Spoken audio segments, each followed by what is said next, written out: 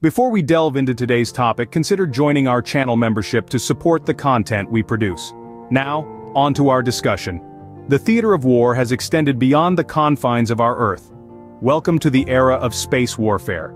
As we speak, the militarization and weaponization of the vast expanse beyond our atmosphere are escalating at an unprecedented pace.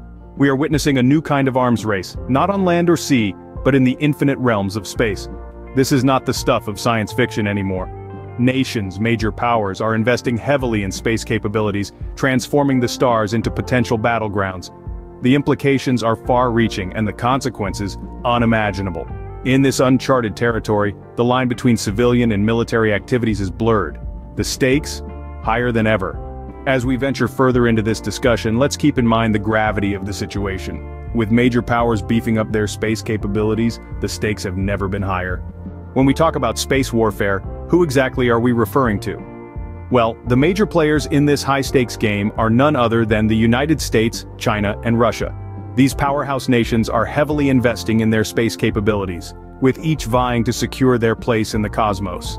The United States, a long-standing pioneer in space exploration, continues to push the boundaries of what's possible, developing new technologies for both civilian and military applications.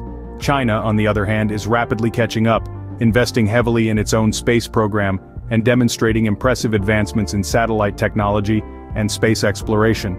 Then there's Russia, a nation with a rich history in space exploration, who may not be as visible in the headlines but is still a key player to watch.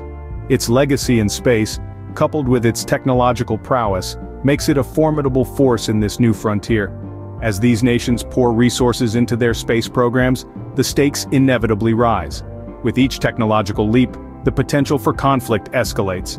As these powers ramp up their space activities, the potential for conflict rises. In addition to national powers, commercial entities are also making their mark in space. These commercial actors, from satellite operators to data analytics firms, have emerged as significant players in the space arena. Their role isn't simply about profits and market share. They're contributing to the evolution of space capabilities and, in turn, the dynamics of space warfare. However, their growing influence isn't without its challenges.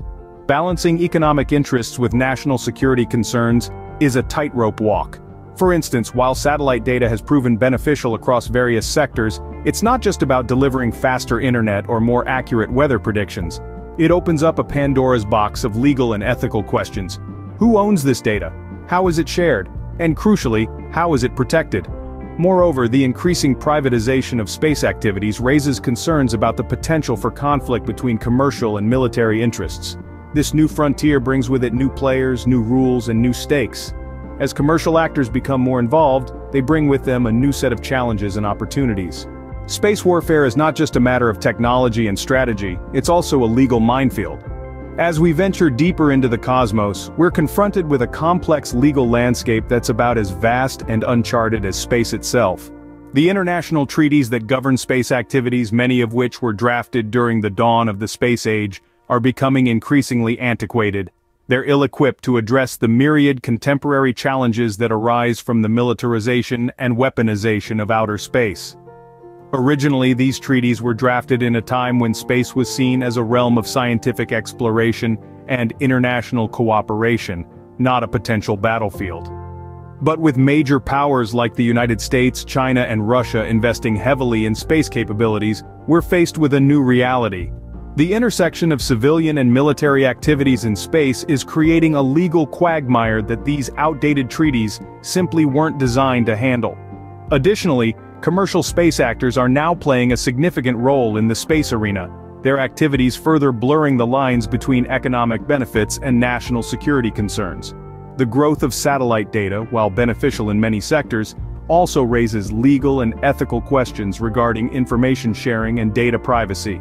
We're standing at the precipice of a new era, where the rules of engagement are yet to be defined.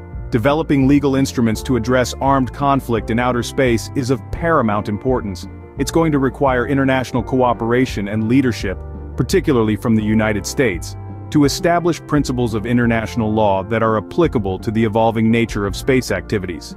This won't be an easy task, but then again, nothing about venturing into space ever is. creating a legal framework that can keep pace with the evolution of space warfare is no less challenging than the technological aspects. But it's a challenge we must rise to meet if we want to ensure the long-term sustainability and security of our space activities.